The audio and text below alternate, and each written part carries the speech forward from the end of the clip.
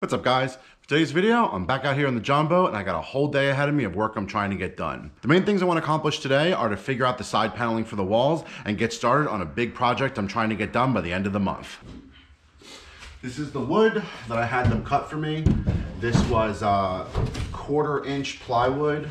It was a 4x8 sheet and I had them cut it to the height that I needed. The main part I'm trying to figure out is how to account for the slope right here so I can trim this area. I did 17 inches, which should put this about right here, which I'm pretty happy with. All right, so I got my top corner measurements complete. This is the overhang that's gonna go on top of the front bench. This is the section that needs to get cut off. I measured the front to back of the overhang and then the rise of the overhang. So this is gonna get me close, and then I may have to trim some of the corner over here to account for the slope. It's going to be a slight slope up. So I'm going to deal with that after I get this section cut here.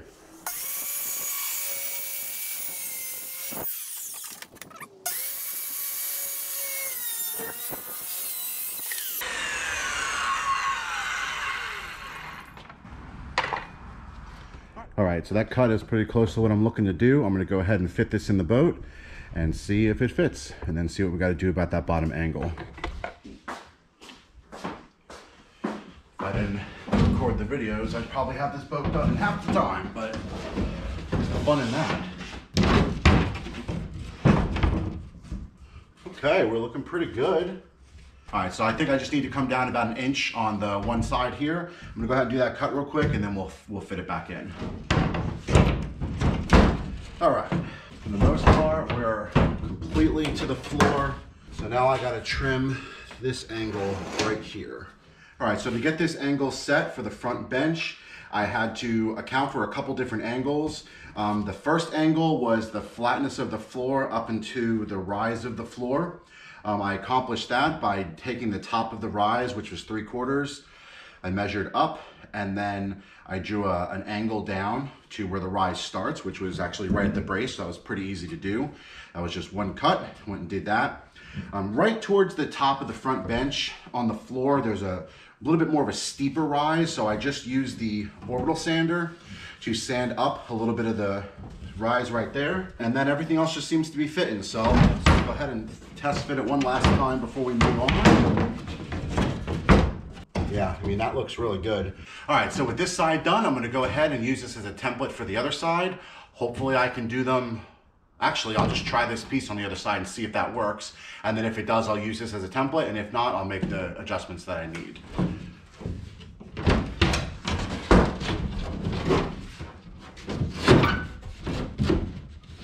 Oh, it fits even better over here. I'm gonna use this as a template, get the other piece cut to match, and then I'll have the side panels done. And then I think it's gonna be time to start unboxing some things and start working on the next project. So let's get this cut and we'll go from there.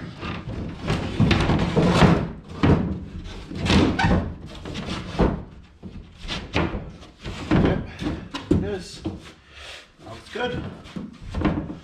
No issues. All right. All right, so right now I am marking out where the ribs are. I used the openings at the bottom of the floor here to find the sides of the ribs.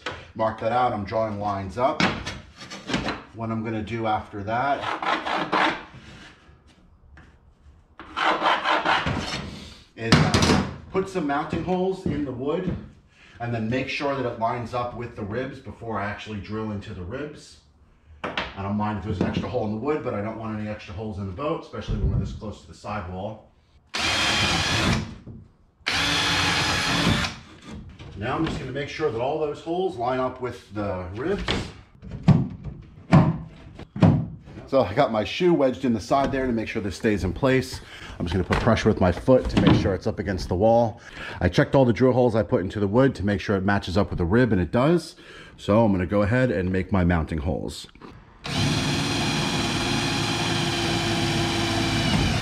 I got them right in the centers of the ribs now, so that looks really good.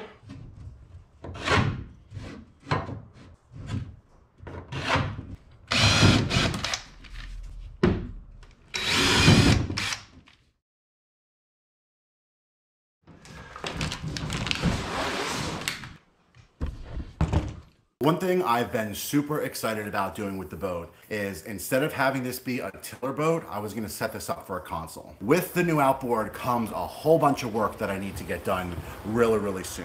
I need to get a side console installed, basically kind of midway through the boat.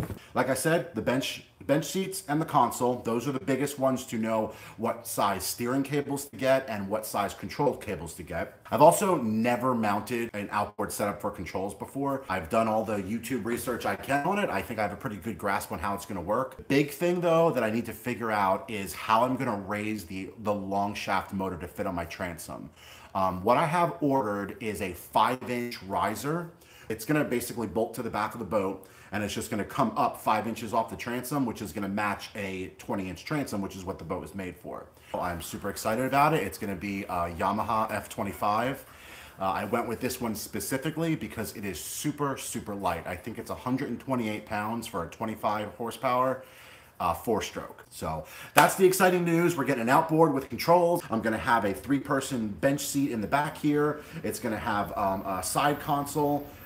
It's gonna be awesome. If you guys go back in my channel, I used to have a Bass Tracker Classic. Then we moved up here to Ohio. We were in a place that just the fishing was horrible. We weren't able to do anything. And the prices with COVID went skyrocketing. And I wound up reselling the boat for more than I paid for it. So it just seemed like, for something I wasn't using, the right decision at the time. But ever since then, I have regretted selling that boat because I absolutely loved it. So my idea now for this boat, which was kind of how I was doing it in the beginning, but I've been going back and forth with different things, is that I'm gonna model this boat after the Classic that I used to have. So if you guys Google Bass Tracker Classic XL, and you look at it in the black version, that's basically the idea I'm going for. And if you look at that, it's fully carpeted. It has the side console. It's got the rod storage the way I'm doing. I'm doing a couple different things differently, but like that's the overall style I'm going for. So now I'm gonna go ahead and get these seats out of the box, and I think you might understand why I'm leaning towards carpet, because I think it's gonna match the seats really well.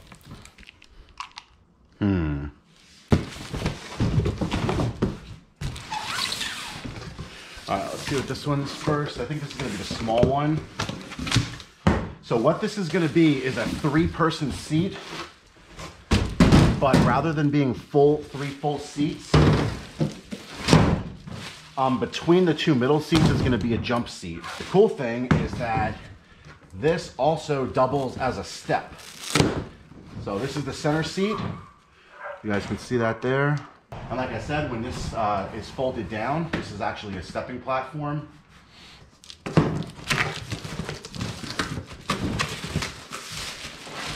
All right. Oh, this is plenty of room. Oh, awesome. All right, yeah, there you go. So I might space them out a little bit. I didn't realize I was gonna have so much room. They're also gonna be a lot lower to the ground. This is right now on the boxes they came in. Ideally, I would like them so when these fold down, they're within the height of the back bench with the deck on it. But I also gotta make sure it's not too low to actually sit on. I don't wanna be sitting on my butt. All right, guys, well, that's where I'm gonna end the video today for the side panels. This is gonna be my new plan for the boat. We're gonna be doing seats and a steering console and a motor that uses controls. So now I'm gonna start working on the platform for the seats. That's gonna be a whole separate video. Everything is fitting really, really nice. Now I just need to get everything epoxied and sealed up. So if you guys found this helpful, don't forget to hit that like button. If you wanna follow on the John Boat Build, don't forget to subscribe, and thanks for watching.